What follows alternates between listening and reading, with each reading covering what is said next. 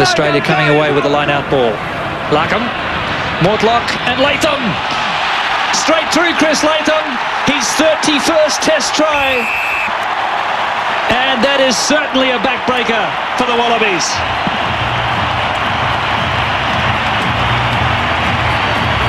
Now the Wallaby backline happy, as well as the pack. The penalty coming from the scrum, putting it in the touch. A good line-out win. And the key to this try was that it looked like it was going behind Chris Latham as a decoy run. Larkin went wide to Mortlock. It looked like it was going to go behind Latham to the decoy runner. And Latham straight under the post, a 31st Test try. Coming back in as well, Latham, beautifully angled. You see there, nice and close, put it right onto his chest. He's had a bit of a shimmy inside, but what he did was he ran hard and he ran straight. And look at that, he's giving it to the crowd. He loves it, doesn't he?